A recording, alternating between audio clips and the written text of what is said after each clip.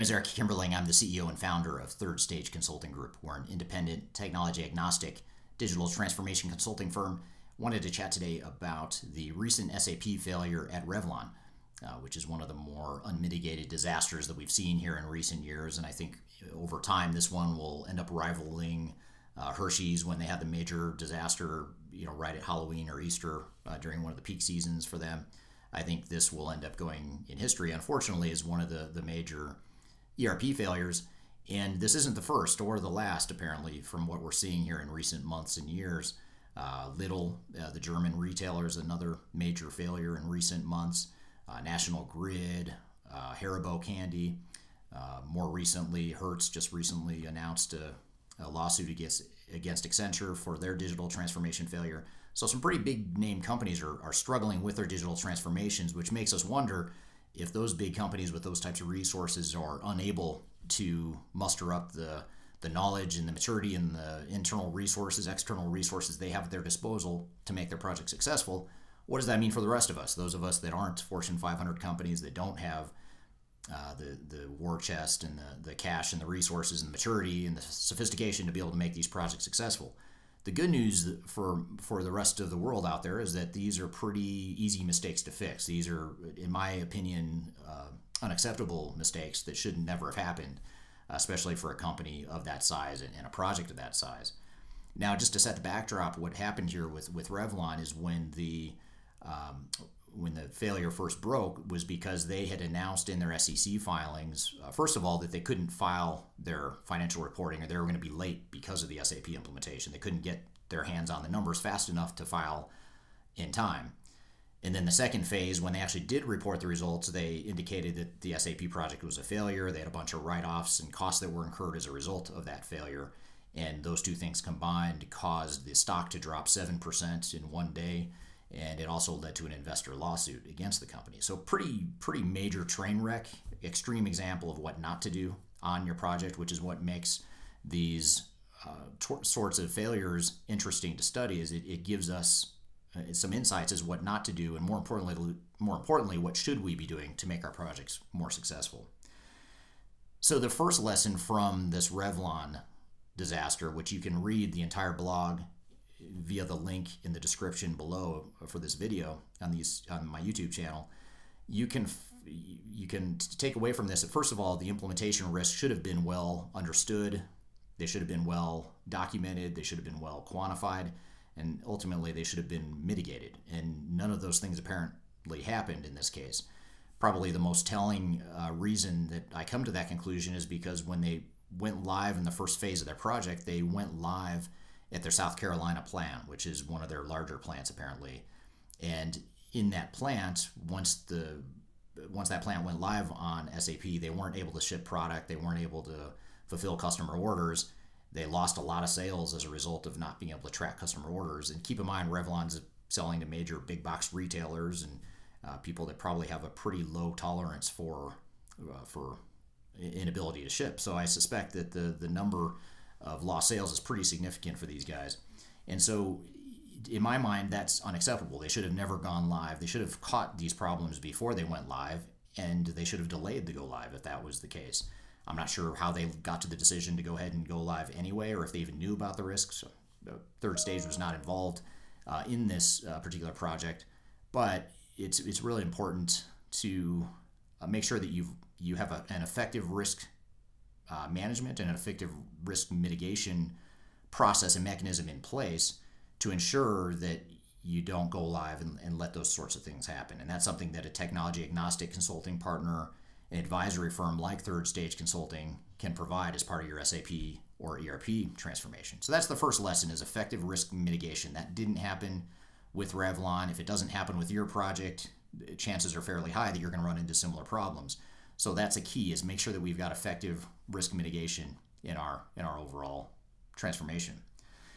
The second thing is making sure that we have a clear vision for what our operating model is going to be, and that we've worked through any sort of issues or misalignments with what that operating model is going to be. And that's okay that we have them. Every company has them, especially when there's acquisition. In the case of Revlon, they had just acquired Elizabeth Arden, which is another big company that they were trying to merge and integrate into the core Revlon operations. And there was apparently some misalignment, and those operations were not integrating well at the time they're trying to overlay SAP on top of that. So it's no wonder that there were problems when those sorts of issues had not yet been worked through. So the lesson and takeaway here is make sure that we have a clear target operating model, clearly defined a business blueprint, not an SAP blueprint as SAP or your system integrator may refer to it, but a business blueprint for what our target operating model is going to be, what our organizational model is going to be. If we have a shared service model that we're moving towards, making sure that we've done that and we've defined what that shared service model is, including our processes and roles and responsibilities, all that good stuff. That stuff should be figured out before you start implementing SAP. And the problem with the industry is that most of the time, system integrators and the software vendors are economically incentivized to convince you to do otherwise, to convince you to do something that runs against what's in your best interest. So in those cases, what ends up happening in most cases is that the system integrator or vendor is going to try to convince you, pressure you into implementing SAP and just cliff diving straight into your implementation when you haven't yet figured out those operational issues. So taking the time to do that first before you bring on the army of system integrator consultants and spending all this money on software that you're not ready for is critical, and not enough companies do that. And we see too many companies get bamboozled by the big system integrators, by the software vendors. So this is very, very important takeaway. And then a third takeaway here is making sure that the effective controls are in place when we implement new technology. In the case of Revlon, they went live with the new system and they actually reported that they were going to be late in their financial filings because they couldn't get the data that they needed to report their financial results to the SEC. And that's another unacceptable result of the project, in my opinion. Those types of controls should have been defined and figured out ahead of time. And we've seen enough S/4HANA clients on our side implement the technology to know that it's capable of providing that sort of capability within a timely fashion. So the fact that Revlon was unable to do that tells me that something was very wrong with the way that internal controls were baked into the overall solution that was being rolled out. And again, it gets back to that operating model, business blueprint, making sure you've done all that legwork up front before you start slamming in technology and trying to figure out how you're gonna figure it out later. And then finally, the fourth takeaway here is that a negative ROI should be unacceptable for anyone implementing technology. In the case of Revlon, they clearly have not recouped their costs. I don't know what their ROI looks like, but I'm fairly certain it's negative based on all the things that they pointed out and all the write-downs they took in their financial results as a result of this project. But they actually list in my blog, I include a complete list here. Here's a couple examples of things that they mention as problems they had as a result of their SAP project. They were unable to recover lost sales. Customer service levels were disrupted. Another interesting one is they point out that their management team was distracted by the SAP failure and just trying to clean up the mess, that it was cannibalizing their time and their focus on more strategic initiatives. I have no idea how you quantify that, but that had to have some sort of material impact on the results of Revlon in the short term and the long term. Significant capital and operating expenditures increased. They had difficulty processing payments to vendors. They couldn't fulfill federal, state, and local reporting. Greater than expected expediting shipping fees. So expediting shipments to customers because the inventory wasn't in the right place at the right time and they were having to rush orders and spend all this money rushing orders that they could have just been planning for had the system and the overall business processes been working the way they should have been. And then finally, another thing they mentioned here is the inability to fill customer orders inaccurately, on a timely basis, or at all. That's an exact quote from the SEC filing. And so I find that pretty interesting that some customer orders just were not filled at all. That to me is a big red flag. So these are some of the big takeaways from the Revlon failure.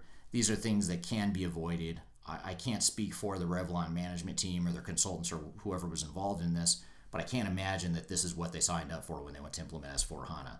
So these sorts of failures can be avoided. We can take some of these lessons, apply them to our projects, and they should be enough to ensure that we get off on a better footing and a better track than what we experienced at Revlon. So I encourage you to check out the entire blog below. You can click the link below to access the blog on our website. We also have access to our guide to a successful SAP S/4HANA transformation, which is relevant whether you're implementing S/4 or even other types of systems as well. So I hope this information is helpful. Hope you have a great day and look forward to speaking with you soon. Take care.